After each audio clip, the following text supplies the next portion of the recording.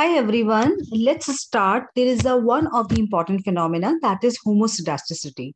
First of all, we will understand what do you mean by homoscedasticity.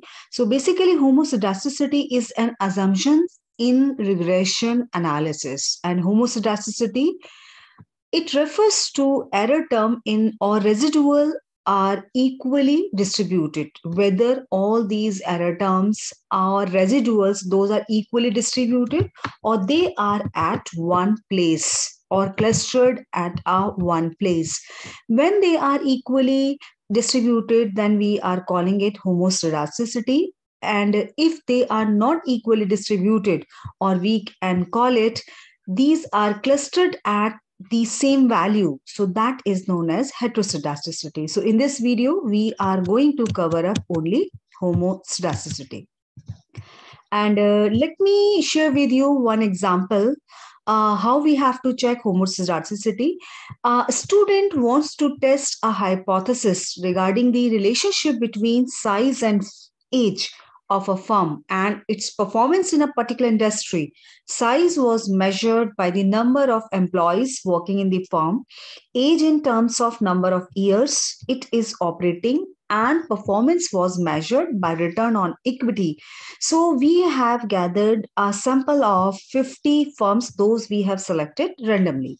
So you can see here, firms, total number of firms are 50, and this is the second column shows performance, then size. Size means how many employees are working in that particular firm. So on the basis of we are measuring size, and age means how old this is the industry or this firm. So this is the 50 total firms. So let me show you my SPSS file. This is my SPSS file where I have taken firm ID, performance, size, and age. And that is something else I will discuss later on. This one is the H2. So first of all, performance, size, and age. Let me check. Performance is my dependent variable, and size is my independent variable, and age is also my independent variable. So we can say performance depends on size and age. So if we talk about, I'm just taking a linear regression, only one is dependent variable and size is only independent variable. We are not considering age or age2, nothing. So what we have to do, first of all, we have to go to analyze, regression, then linear. And after this linear, I am just transferring this performance to dependent variable and size into independent variable.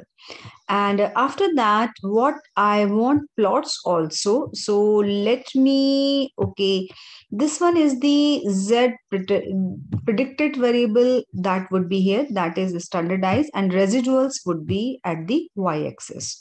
And let me continue this and let me press OK. So now you can see here that is 0.01 significance, and you can see scattered plot.